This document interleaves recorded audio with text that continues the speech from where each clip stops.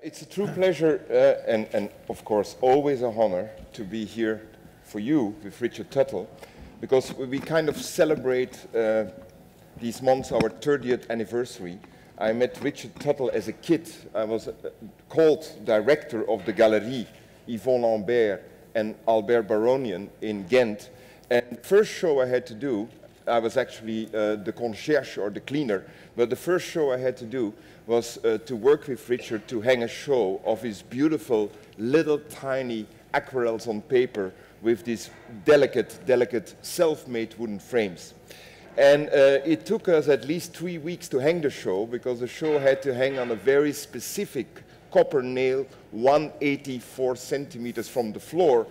And after having been worked for 3 weeks and a very successful opening, I got that one postcard in the mail saying or suggesting that I would now be ready to change the order. So you can imagine that I was a little bit irritated, Richard, but then again, your postcard and what you wrote, that was, and it's for me the slogan of my life also as director of Tate Modern: once the order has been found, everything can be changed around. And that's thanks to Richard Tuttle. When did that fascination for textiles started? Did it have anything to do with you getting to know artists like Ed Reinhardt, Agnes Martin, and others? Well, I can say in '67, I began using canvas as the material of my work. And at that point, I would choose a material and look at it and try to get out of it the thing that both satisfied me and explored that material simultaneously. And that was the art, you could say. One of the aspects of weaving is that because everybody in this room is wearing a textile, but it's put in a zone where we have, you could even call it invisible. It's put into the invisible side of things. But it can be taken out. When you dress in the morning, you make certain choices, and then it's invisible. So the textile has inherently this movement between the invisible and the visible. It seems to be that textiles right now is almost like, I'm sorry, I hate to use that word in your presence, it's like a trend. We see in Paris, the Musée Guimet is going to do Asian... I started the trend. You started the trend, okay. So now we're going to look at these pieces. Even though we are all, you know, and I'm sure everyone in this room falls on the artistic side of things, you know, this field, and indeed, you know, working for the exhibition we're thinking of, we first have to make a stab at defining the textile. I mean, at least saying what we think the textile is, and maybe that's right or maybe that's wrong. And that has to hold water in face of the most scary art historian or textile historian who's looking over our shoulder, you know. But you proposed that we were going to look at one of these textiles or the three in a scholarly way. Yeah. Just a test. Can you just very briefly show us a textile in a scholarly way and then in an artistic way? Okay. When I acquire a textile, I love for it to feel that it's alive, you know, to have a kind of living, just to move in space. I guess you like folds. The sculptor. Mm-hmm. And a fold. And the fold, and I mean, this is okay. So the characters, if you feel this, and anybody is welcome to feel this, you feel a kind of greasy quality.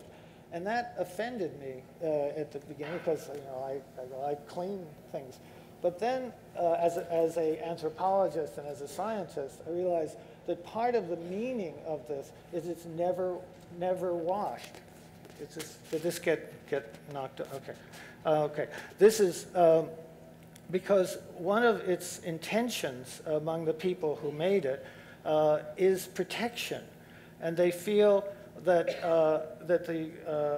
washing it would remove some of its protective quality. As an anthropologist, I'm playing now an anthropologist or whatever, a linguist, you know that the word cloth is coming from the Sanskrit loot, which means looting, because when the slaves rebelled, the first thing they went for, because they were naked, they went to loot for cloth, to get dressed. So in a way, that's part of it, because the most important thing about these kind of textiles is they look delicate, but they have a very resilient life. We've gone through our definitions of time. You know, especially in the art field, I just spent a half an hour in front of a Giotto, and I saw that he completely took time in the sense of past, present, and future, and space in terms of near, middle, and far, and took those two tripartite structures, melded them in one unified image. Only a great artist could do, you know, and that's why Giotto is Giotto. Okay, but now to today you said it has to do with that we are beyond a certain interpretation of time, that maybe people are suddenly becoming massively interested in textiles. And that what goes in the mind of a master weaver, which translates into the work, is a definition of time that I think we're looking for. A lot of times when I go out to a party or something like that, it's very important to pick my outfit. And if I do it well, then I have a good time at the party, you know. Yeah. So. It looks like you have a good time this morning. I'm having a good time. Yeah. Blue shoes, Yeah. camouflage, leopard, the new trend. You know, I think one of the problems that we all have is, you know, we can make these unities in our minds, but when it comes to the world, the divides. And, you know, it's going to wind up, you know, on this side ultimately or that side ultimately. And I find I like the unity much more than the division. And I guess as an artist, I spend as much time as I can to hold off the divisive. And I love art because, I mean, art, after all, is it's about unity.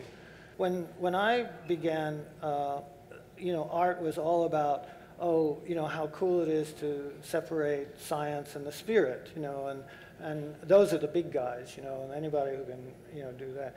But, like, I found, you know, one, they weren't asking interesting questions. And if they were, they could never find answers that way. So and I must say, and you know, I felt, you know, the world already seemed to me going in a global direction, and so why not look at some other cultures? You know, it's another access to the textile world, and on another level, you see science and the spirit actually live together very happily.